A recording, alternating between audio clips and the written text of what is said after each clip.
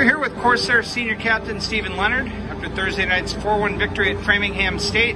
Steve, congratulations. It's 3 in a row for you guys. But I want to go back to the news of the start of the day. You were named as one of the 30 semifinalists for the Joe Kincannon Award from the Gridiron Club of Greater Boston. Has to be a great thrill for you and a great honor for the program. Yeah, it was pretty exciting news. I was not really expecting that. I found out over Instagram today, and I recently found out our assistant coach won it back in the day. So I hear it's a pretty prestigious award, so it's a big honor. Well, to go to the top American-born Division II-III player is certainly a great honor. It speaks volumes to your hard work. Let's talk about tonight's game. Kind of a lunch pail type game, but the goals were going in early. Got the jump. Certainly that third goal made a big difference in the way that your team finished tonight.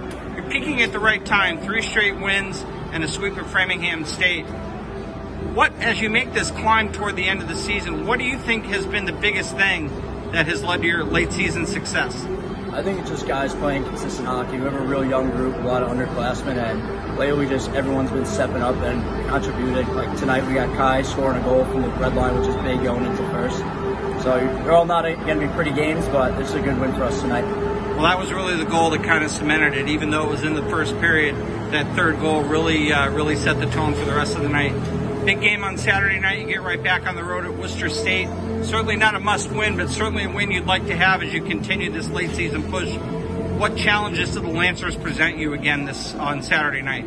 They're just the most physical team in our conference, so we just got to outmatch their intensity. And if we come in with the same mindset, there's no reason why we can't win 4 in a row. Well, Steve, congratulations, and once again, congratulations on the Kincannon. Great effort and great season for you. Thanks, Chip.